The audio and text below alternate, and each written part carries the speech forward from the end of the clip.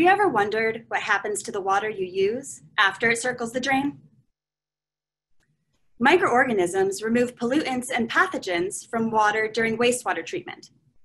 Without them, we would be drowning in poop and all the diseases that come with it. Microorganisms actually help us do many things. They help us make cheese and yogurt and wine. They make crops grow stronger. They make chemicals that we use in many different industries, and they're the reason we even have antibiotics in certain vaccines. Microorganisms and studying them in the laboratory have given us so many groundbreaking discoveries. But scientists estimate that we're only able to grow 2% of microbes on Earth in the lab.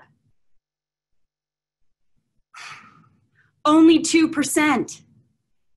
2% has given us those antibiotics. 2% has given us the vaccine for malaria. And we're grateful for the 2%, don't get me wrong.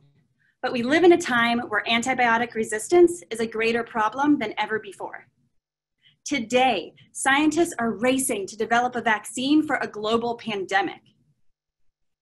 Water security still threatens the most developed countries, and we need more than 2%.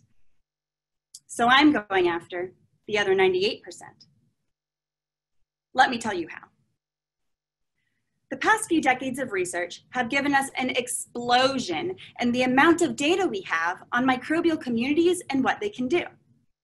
Starting with the thousands of genes in a single organism's DNA, all the way through to the chemicals they're actually producing and consuming.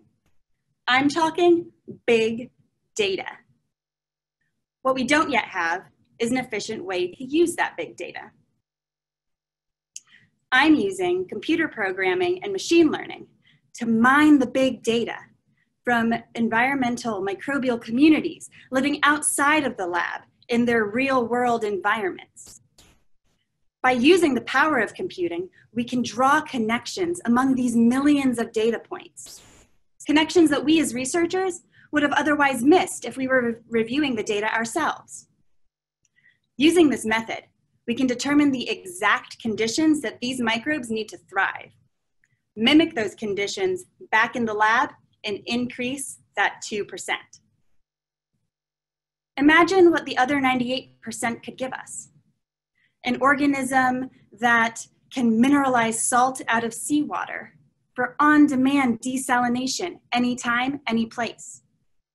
The next antibiotic to keep us ahead of resistance. An organism that can remove dangerous pathogens from indoor air. The unknown 98% will shape our world in ways we have yet to imagine.